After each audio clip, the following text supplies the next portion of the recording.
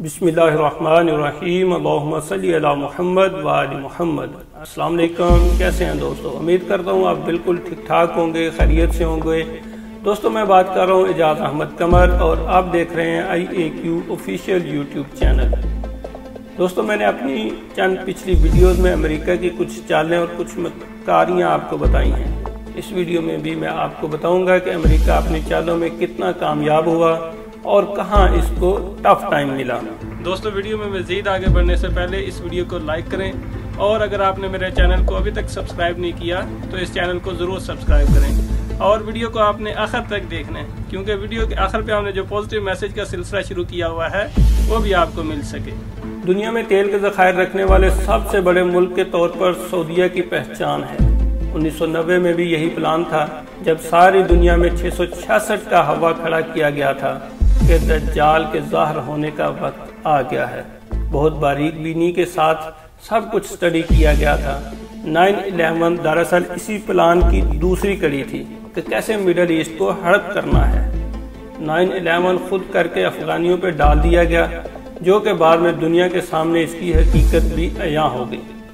इसका आगाज ट्यूनिस से किया गया, बाद में इसकी लपेट में मरहलावार लीबिया, इराक और शाम आते गए। जनरल हमीद गुल की ये बात बिल्कुल दुरुस्त थी कि अफगानिस्तान बहाना और पाकिस्तान निशाना है। अफगानिस्तान में तो तालिबान ने टफ टाइम दिया, लेकिन इसी सारे दौरानिये में अमेरिका जान चुका था कि दरअसल निशानाबाज कौन है। इसके लिए सारी दुनिया की मिलजुल के 33 के करीब एजेंसीज एक ही वक्त में पाकिस्तान में एक्टिव की गईं। इस सारे सिनेरियो में जनरल मुशर्रफ के बाद नवाज शरीफ और आसफ जरदारी का किरदार हमारे सामने है।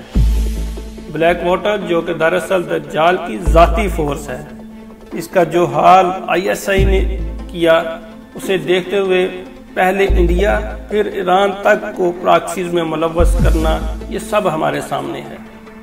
और अब सूरत हाल ये है कि अमेरिका सऊदीज को तनहा कर चुका है।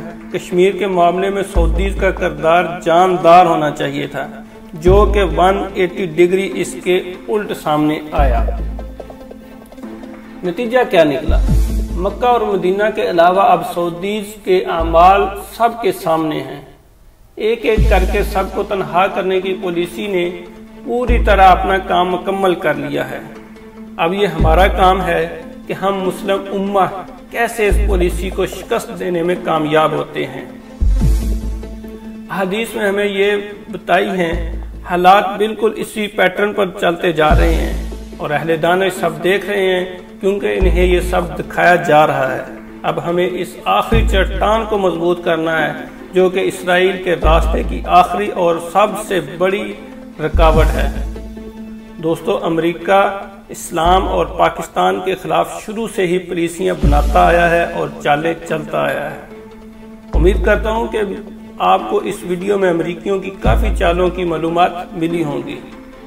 अब मैं आपको आज के पॉजिटिव मैसेज की तरफ लेके चलता हूं, जो कि हमें मुस्तकबिल के बारे में लाहिया अमल देता है। हर वक्त तैयार रहो, क्योंकि तुम्हारा दुश्मन कभी सोता नहीं। दोस्तों आपको हमारी ये वीडियो कैसी लगी? अपनी कीमती राय का इजहार कमेंट सेक्शन में ज़रूर करें और इसको अपने दोस्तों के साथ शेयर करना बिल्कुल मत भूलें। Thank you very much. दुआ में याद रखिएगा। पाकिस्तान जिंदाबाद।